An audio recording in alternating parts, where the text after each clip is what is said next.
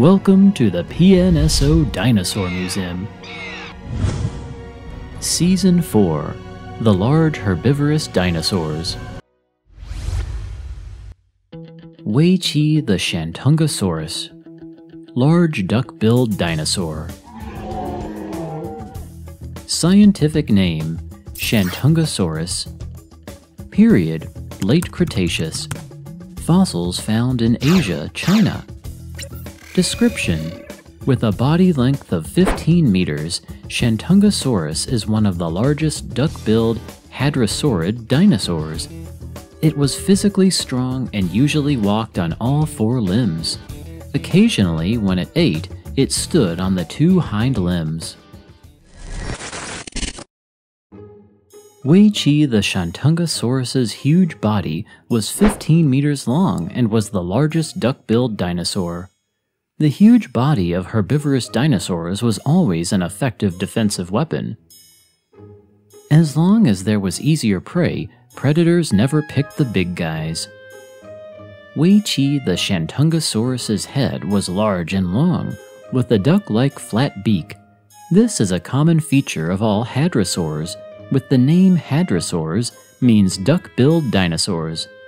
Most hadrosaurs had many teeth because they processed a lot of food.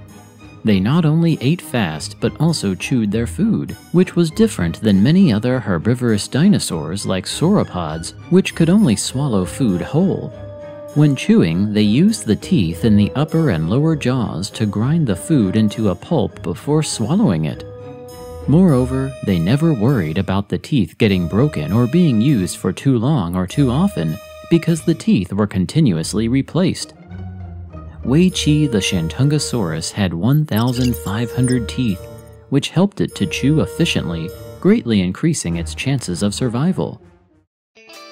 Weiqi the Shantungosaurus had a short and thick neck, strong and long tail. It had strong limbs and ran quickly. The Jiaolai Basin in Shandong, where Weiqi lived, was once a place alive with many dinosaurs. These included Sinoceratops, with a large pointed horn on its nose and 13 sharp horns on its head frill, the only advanced large ceratopsian found in China. The smaller Shantungosaurus, also a member of the ceratopsian. Finally, Ankylosaurus and small ornithopods. Being gentle, Weiqi the Shantungosaurus always lived with them in peace. They even watched out for each other.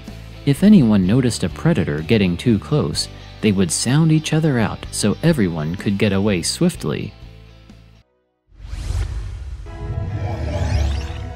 Welcome to the PNSO Dinosaur Museum. Join our writer Miss Yang Yang and artist Mr. Zhao Chuang and start this fantastic journey.